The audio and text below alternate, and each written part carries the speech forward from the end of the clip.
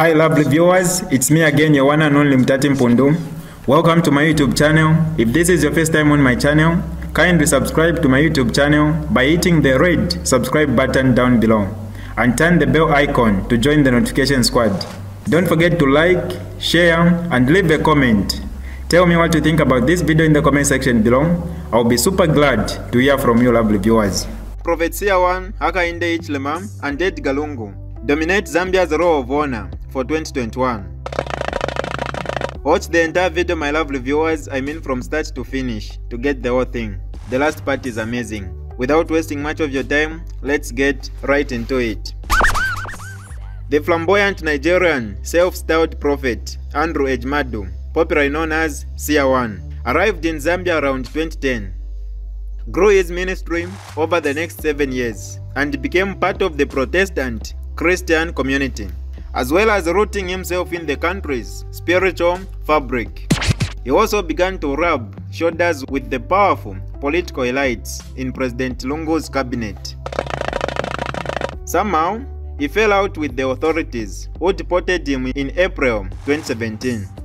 By that time, however, he had become a Zambian by faith and learned 3 things about many of the people he was leaving behind: their gullibility, hypersensitivity to the occult and Christian fundamentalism. Using South Africa as his base and Facebook as his organizing platform, Seer 1 held a series of online meetings in which he railed against the then ruling PF. Initially, many saw his antics as motivated by vendetta following his deportation. As such, in the beginning, his live chats provided the much-needed comical relief in what was a highly polarized and depressing pre-election environment. Things changed in 2021 when Seer 1 transformed himself into a well-informed analyst of Zambian politics, mixing the ultra-bizarre claims that the PF would lose because he had withdrawn the black magic that he gave them to win power in 2015 and 2016. And the sensible sound, understanding and analysis of the country's geopolitics, economic issues, and how Lungu's failure to tackle corruption made his electoral defeat an inevitable reality. At his peak, his online live rallies would attract as many as 30,000 viewers on a single platform, a feat that no Zambian influencer, artist or media institution has ever achieved. Whatever his intentions and motivations, Seer 1 through his persistent rantings against the governing elites made 2 significant contributions to Zambians' struggle to rid themselves of a repressive regime and achieve political change. First, he raised the levels of civic awareness in a population that is prone to clerical mobilizations and where political messages are sometimes more effective when delivered in a religious language. Second, he exploited Zambians' deep connection to faith to generate a national siege of expectation that President Lungu would, regardless of whatever attempts he makes to stay in power, lose the election.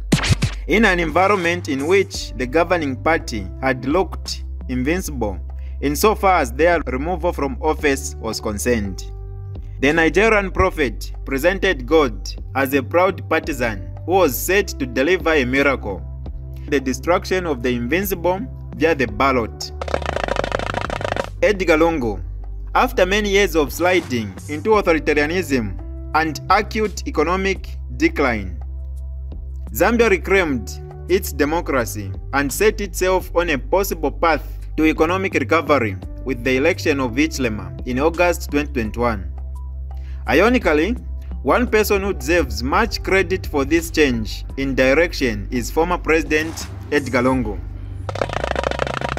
So calamitous was his leadership that he had inadvertently united most Zambians to register as voters and oust him via the ballot. Ordinarily, it takes many people and institutions to raise the collective civic consciousness of a population. Thanks to his incompetence, Lungu achieved this task almost single-handedly. Then, despite all his anti-democratic machinations before the vote, after losing it, he gracefully conceded, though not before negotiating terms with his would-be successor, congratulated the president-elect, and proceeded over a smooth transition. It is worthy noting that Lungu could have challenged Hichilema's election in the Constitutional Court, an option that is available to any losing presidential candidate. Had he done so, it is not inconceivable that the court, which was widely seen as biased in his favor, would have invented reason to nullify the election of Hichilema. Such a decision may have triggered violent protests and plunged the country into turmoil. Democracy usually thrives on unwritten norms.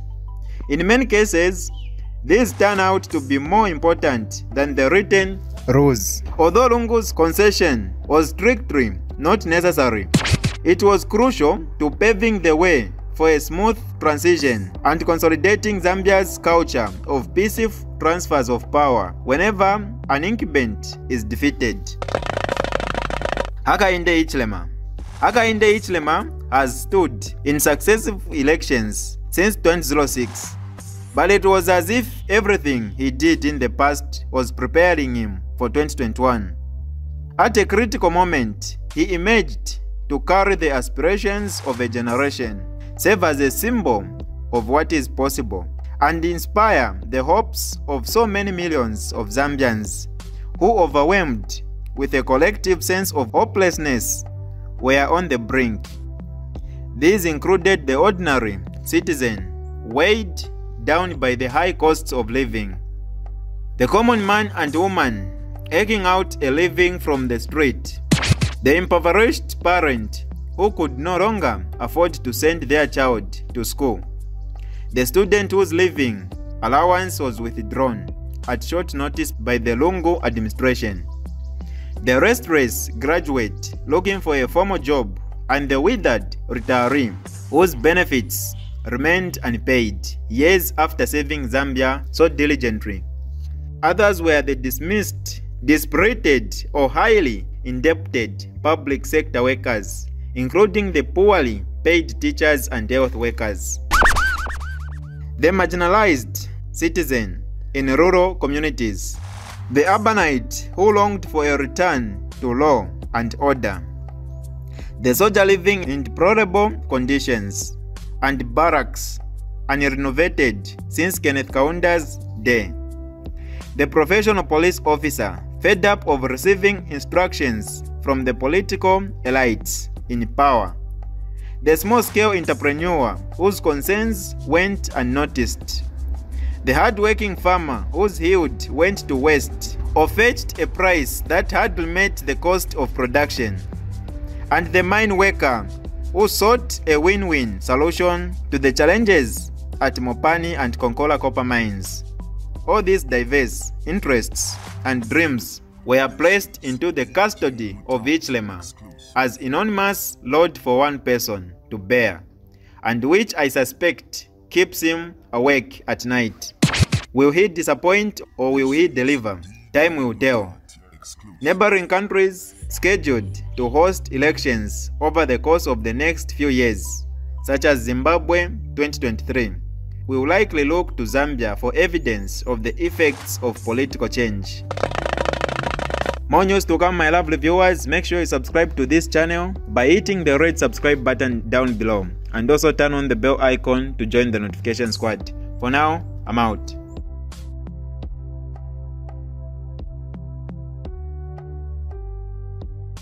Alright, that's all for you today, lovely viewers. If you did enjoy the video, please don't forget to leave a comment in the comment section below.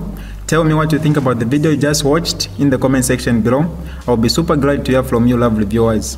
Once again, I go by the name of Mutati Mpundu. I love you, peace, I gotta go.